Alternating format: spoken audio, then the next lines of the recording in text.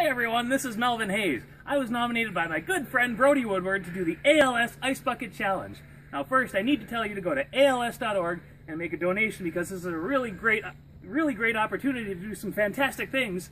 Donating and volunteering is a truly wonderful thing to do with your time. I try to do it as much as I can. I'm going to save my nominations for later, kind of get at a few friends of mine. So, here's the ice directly from my mom's fridge. I just put that in there. Oh, that one came out really solid.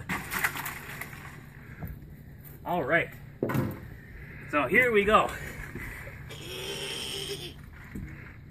Okay, this one's for ALS.